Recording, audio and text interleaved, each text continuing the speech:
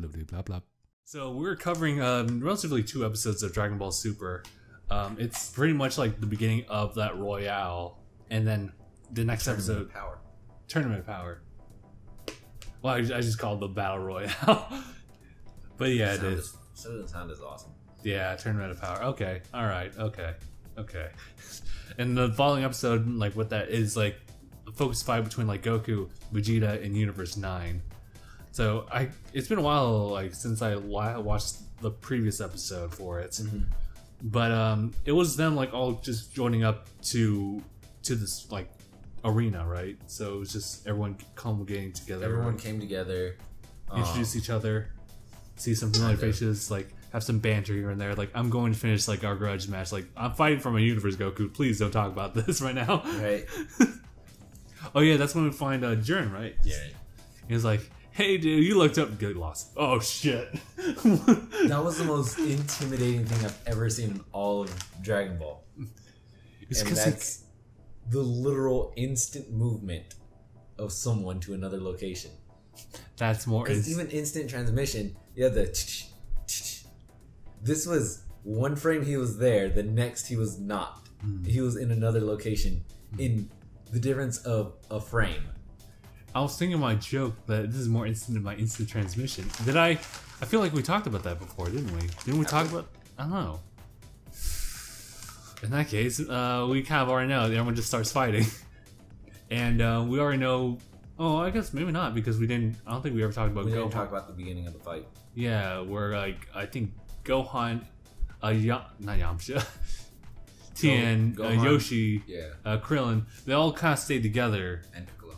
And Piccolo, because, well, I mean that's their strategy. I'm not because I think that Piccolo's was the whole fucking plan, and then Goku, Vegeta, and our good buddy Frieza, and androids. Oh yeah, and androids. They just kind of soloed it because like we're better than this.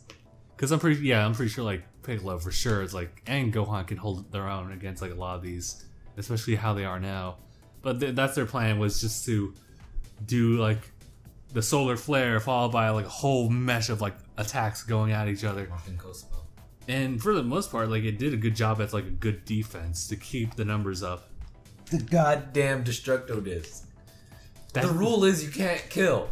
Krillin throws the only thing that's known to kill everything. Destructo Disc. But I guess it doesn't. I guess it's okay. When he was grossly underpowered against Vegeta, he chopped off his tail. When he was grossly underpowered against Frieza, he chopped his tail off. What's with Krillin chopping tails off? I can't just like pluck them like Piccolo does. I don't know, but yeah, the idea behind the Kienzan is the same thing as the Kikoho, which is they exponentially increase the power of attack way further than the power of the actual user. So even if they're 1,000 times stronger than Krillin, that thing would cut through them. It's such concentrated death. I guess that's kind of the same with like Frieza's death beam. Yeah. But yeah, that's actually in the next episode. We do see just a whole bunch of like Goku just like bullshitting essentially, because he's fighting other people. He finds Jiren's like, oh shit. Oh, actually he finds the other guy first. And he's like, let's fight, let's do it. And then like, fight Tobo yoink. So bad. Yeah, let's fight Tobo, and then yoink. Oh shit, my one true weakness. My one weakness, being held from behind. Literally everyone has done this to me and I can't stop them. Oh, you're gonna go with me? No, you're gonna go with me. No. And he Super Saiyan Blues out of it, and he's like, "Oh God, thank God." Okay, just want to show everyone what I got, right? Soya. Doing that too much soya. Hold the soy, please. But so yeah, that's pretty much everything on Goku's part. Otherwise, Vegeta was just socking the shit out of one dude the whole first episode. It was legitimately the same like scene, just like at different points of the episode. Like next scene. Other scene. Yeah, they literally replayed the same clip twice. Lazy or just funny. Both. I think both. Yeah. It was lazy, but it ended up being funny. So it's forgiven for now. For now, thankfully he doesn't do that too much in the following episode, which is like more focused on Universe 9 just ganging up on Goku. I mean, rightfully so. That's a sound strategy. Like, I mean, it's not like the whole universe is against him. It was only their top 10 fighters. Yeah. You're right. It was just the entire team. Yeah. Ganging up on one person out of like 9 other universes or 8 other universes. Yeah. And so, I mean, like everyone else has like their side thing. Frieza again is like, he's like toying around with that. Never mind. It was 9 of them. It was 9 were fighting against Goku. Because Frieza was toying with the other guy, just doing what he did to Gemba or something, whatever his name was. Was it something? It was from Resurrection of F. Oh, really? He just kept fucking shooting him with the death beam for his training. Oh, really? So yeah. So he could learn how much he can shoot someone and not kill them. Well, yeah. Stupid. Fuck, dude. Could you imagine that being just your job for 3 months? 3 months, day in, day out. Being put almost to death. No. You can't have sweethearts. Stop it.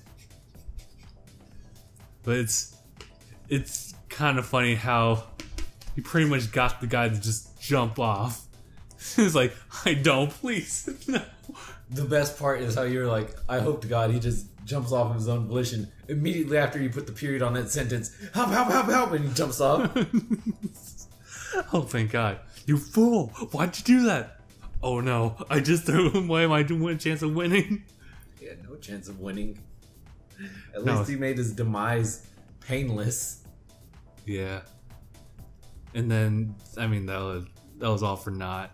Mm-hmm. I actually do like this episode and the fact that, I mean, like, Goku and Vegeta are like one of the strongest like characters like in the series. I mean, like, there's definitely the gods of destruction now, but like they've always been like in one terms of mortal, they're one of the strongest, virtually the pinnacle of power. Yeah. And so like in this episode, it shows like Universe 9 like just ganging up on them, and you see them on the defense. Like even with Vegeta and Goku, they've just been stalling them. They know like they're ganging up on them, and like even if they like try like more than average, they're gonna end up just doing their fist exchange, and that's all they're gonna be doing. Mm-hmm. You know, they won't push anywhere further. And I appreciate the fact that there's some strategy to it. They're not going like Super Saiyan Blue immediately because they're gonna just drain their stamina. They know they have to last 48 minutes or so, yeah. And so their whole key strategy was to keep enduring their attacks until there's like one opening where the teamwork of Universe 9 like has an opening of opportunity, which they like take immediately. Yeah, they got cocky and rushed in, and Vegeta quickly took a hold of that situation, put them all into a bit of shock, and Goku took advantage of that situation, and that knocked out, what was it, 5 of them? Yeah, in one quick burst. Yeah. And that was actually really smart, so I really appreciate that type of like fighting in this tournament. And we got to see the closest we got. We got to see something really close to the Big Bang Kamehameha. Yeah, I actually really like that. Tete, no, go on the grass. Come on, go on the grass. So we're going to decide the jump cut. So going back to the whole fighting strategy, yeah, that was a really sound one. And the whole finisher, which is like Super Saiyan Blue, Kamehameha, and Final Flash, just like blow the rest of them out there. And that was the Trio de Danger. Right, they had their, what was it, Trio Beam or whatever. Yeah. I liked Supreme Kai's comments like, I hate why they're so tacky with their names. Why they gotta be... I hate all of their names. Iron Skin. Actually, I like that guy. I think he's like really cool. Goku socked the shit out of him and nothing. Surprised Goku didn't hurt his hand. Yeah. Then again, he was kind of holding back still, even with like his like neutral, like I guess Super Saiyan God form still, because that's his base form now. Shit. Shit.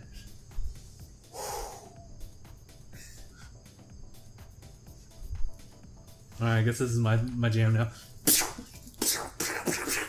I can't control it. Goku, control it. I can't. It's all flimsy now. What else is there? Yeah, like Goku's twirl. oh my god, that one bit of animation just like came out of nowhere. Those instant moments of like actual good animation is like, oh, hold on, I'm gonna slow down for a bit. Where they actually show what's happening instead of lines. That except for the bunny girl who just gets knocked out immediately. I also got knocked out too. What? When? She's totally okay with it. Yeah, I just got knocked out. Whatever. What? What else is there? Oh yeah, the fact that all of them got knocked out. Yeah. Was leading to the fact that they were all gonna get. Universe 9 rushed in and paid for it. And now they're all gone. Like, all of them. And everybody, absolutely everyone stopped fighting. Because a team was knocked out and... Well shit, we already know what's gonna happen, so they're like... They were oh. Zeno-sama just... Zoop. Yeah. And everyone so who... squished them. Everyone who was participating, except for, of course, like... What's their designated names? The guys who, like, watch over the God's destruction. What was it? Angels? The Angels, okay. Everyone except for the Angels, which, by the way, that one Angel guy for Universe 9 was just like, it's whatever. I like it. He looked happy about it. I can't blame him. I can't blame him, though. You really can't. The Supreme Kai of Universe 9 was constantly making an ass of himself. Like... It's like, ugh. Definitely glad he's gone. Him and Jerry will be my favorites, just not be around anymore. Yeah. I think that it would be weird. I mean, like they can totally like pull out, oh, we're bringing them back to life because this is actually a controversy or something like that from like Zen-sama's appointed angel or something like that. Mm-hmm. I mean, we'll see about it later on, but they could. The idea is that Goku is gonna freaking wish everyone back. I think so. Super Dragon Balls. Super. I got it. Super. Super Mario Brothers. What is it, the Super Mario Brothers movie? Super Mario Brothers. What about Daisy? Fuck Daisy. Fuck Bowser. But yeah, that was definitely like the key points in that particular episode, which was like Universe 9 like getting up on the strategy of the Saiyans, and then just Universe 9 just the innate ability of the Saiyans to know when to strike to win.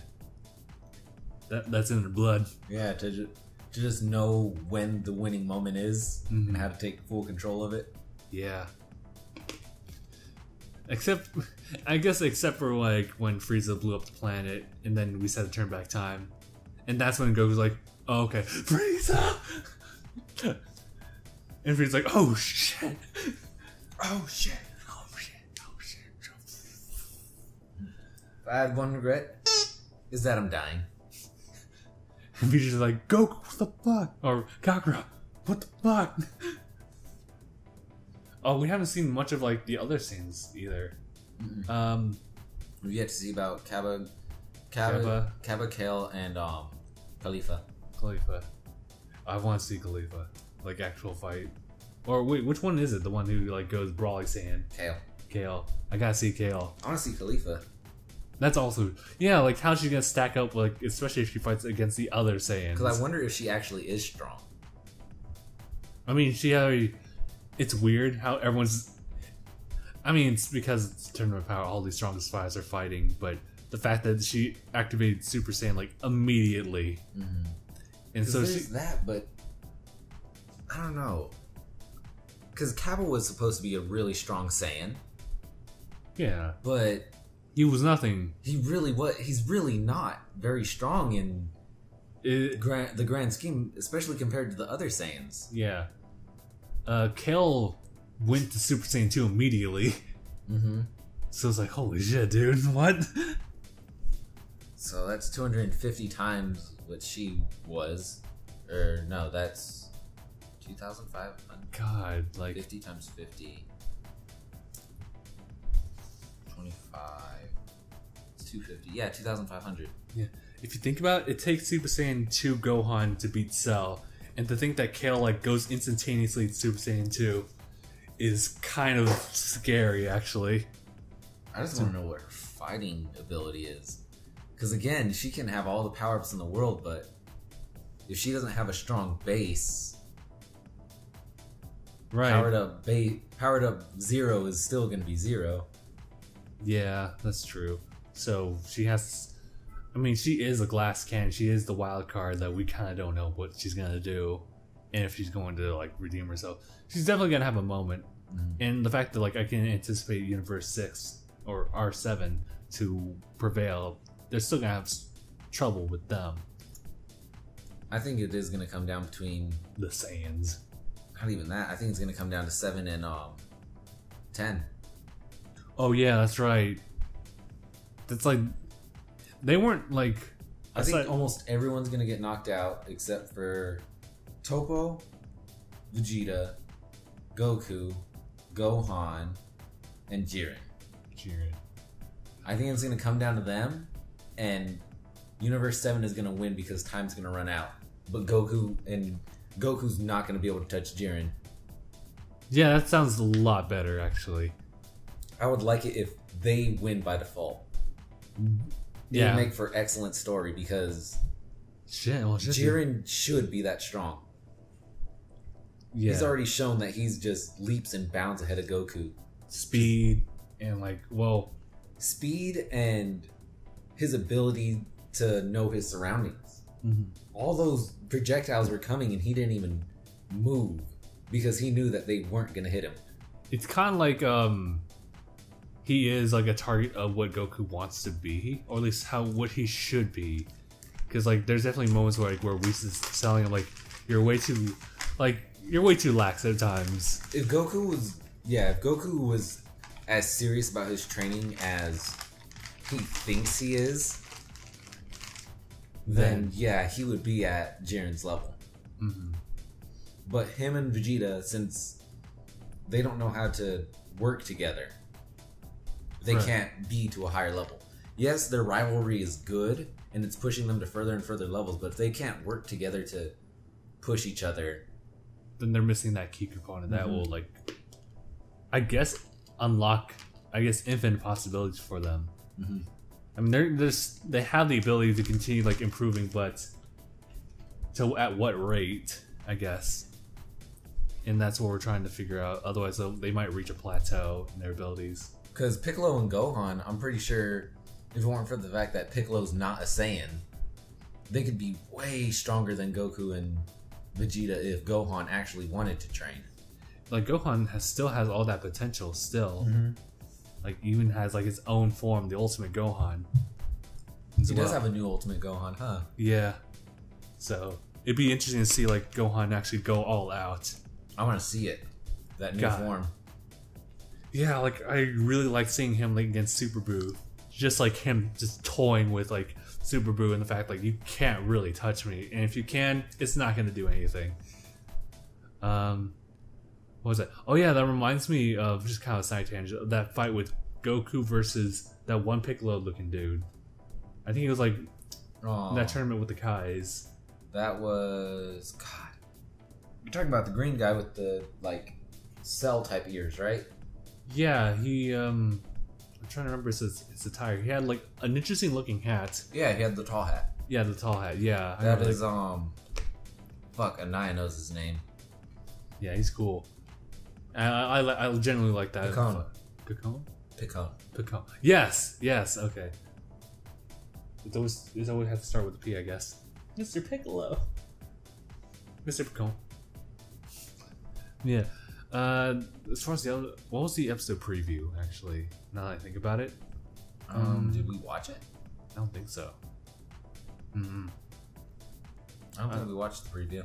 Okay, yeah. In that case, I can only just imagine that we'll probably see some screen time. Oh yeah, no, we're gonna see what Krillin can do.